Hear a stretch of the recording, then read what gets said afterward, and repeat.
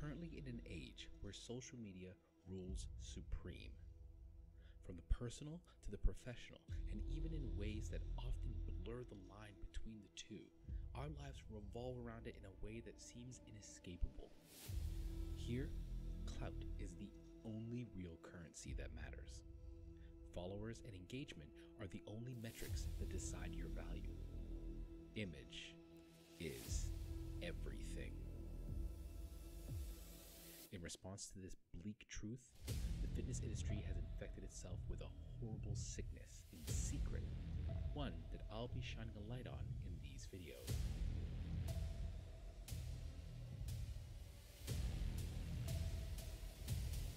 Welcome to the Steroid Saga.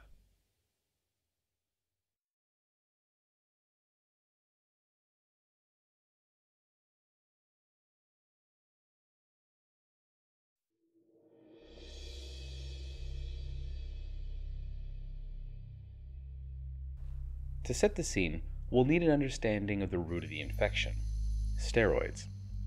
We'll start with one that's a popular starter substance, especially for women, believe it or not: Oxandrolone. Sold under the name Oxandrin and Anavar, among other names, it's an anabolic and androgenic steroid, or AAS for short.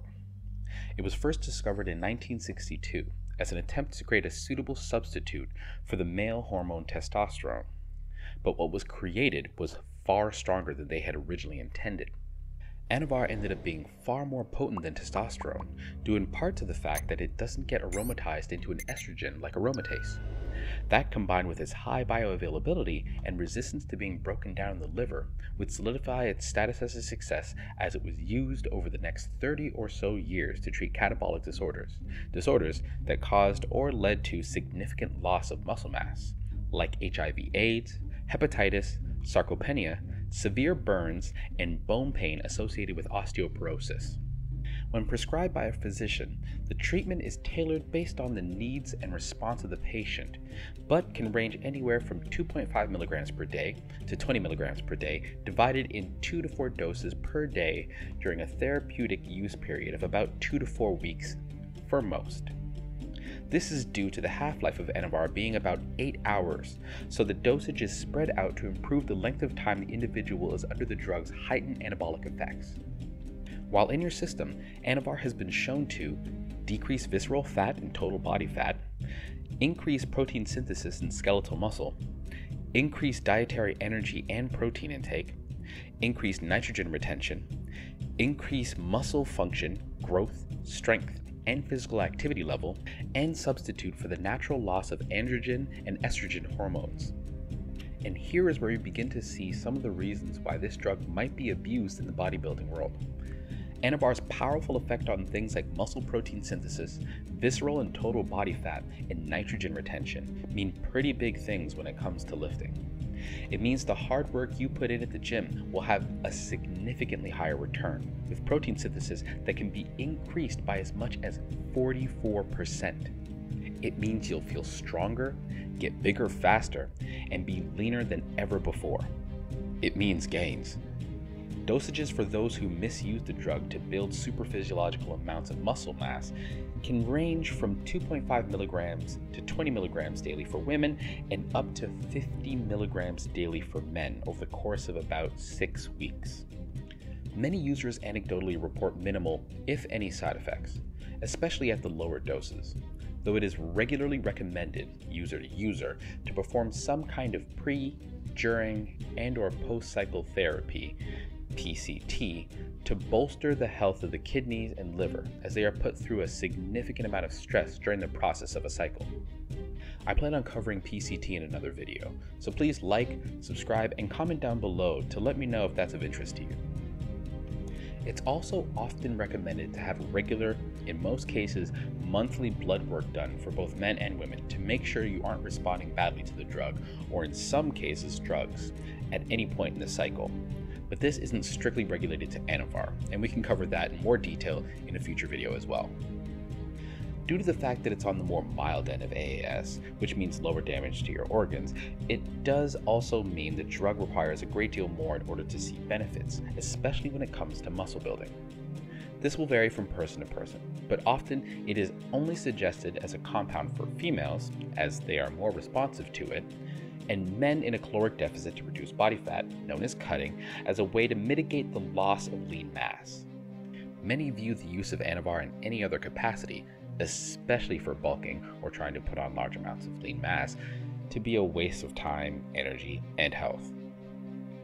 So, it's an oral AAS that resists biotransformation, aka breakdown in the system, is absorbed in the GI tract in about 1 hour, has an anabolic to androgenic ratio of 10:1 compared to testosterone's 1:1, and leads to hella gains, especially for females and those who are cutting.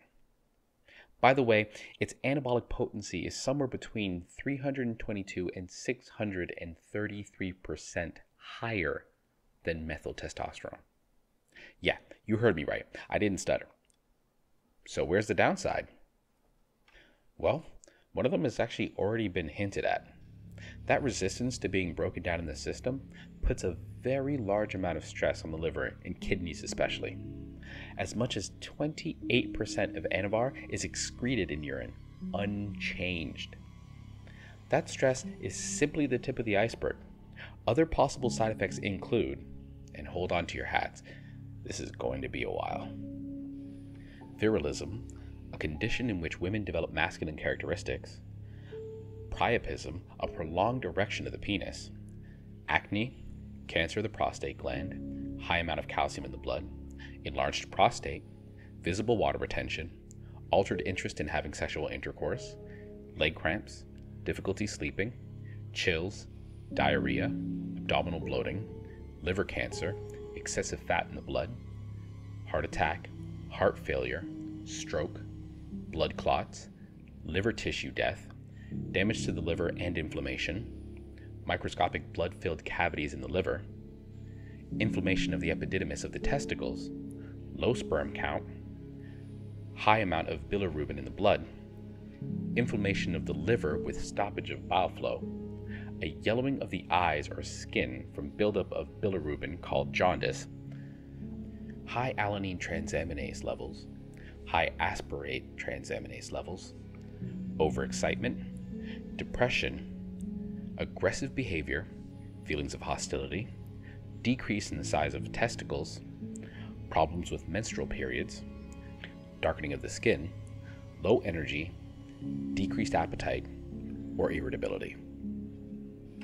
This doesn't even take into account the rampant problem of fake Anavar on the market.